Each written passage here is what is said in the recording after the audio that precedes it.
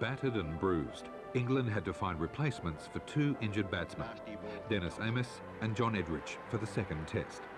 The Australian press called the English team Dad's Army when they recalled one of their old generals back into battle, 42-year-old Michael Colin Cowdrey, MCC by name and nature, was summoned from the depths of a cold English winter to do battle with the firepower of Lillian Thompson on the fastest wicket in Australia, Perth. England always do the same things. In moments of crisis, you go back to experience.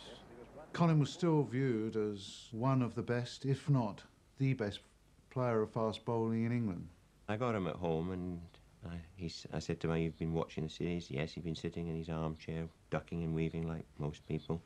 And I said, "Well, I've got something to ask you, Colin." I said, "You probably see we've got a few injuries and we need an experienced man, somebody who's, batted in the top order, got the runs.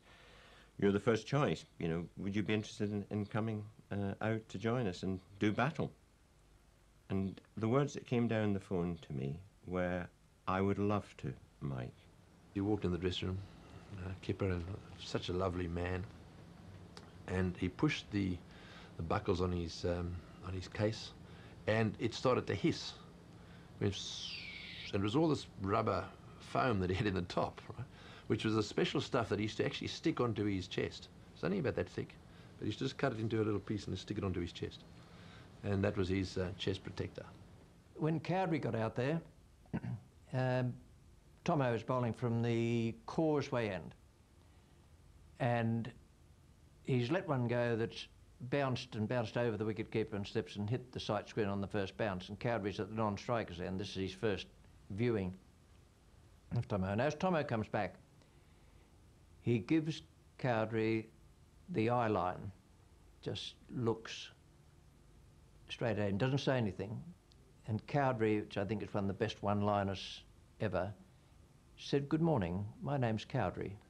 I'm thinking to myself, I shook hands with him and that, but it was something different. Nobody's ever done it before or since, and I just thought, good luck if you think that's going to do you any good. Credit where credit's due. I mean, he showed tremendous courage, didn't flinch at all, and would have got hit 20 or 30 times during the series. Serious blows to the body, and really didn't show any pain at all. You could see he was a good player, and he ended up, we were great mates and all that sort of thing, Colin Cowdrey, which is quite ironic, isn't it? I mean, his upbringing to mine, but he's a really top bloke, he was, and a top player.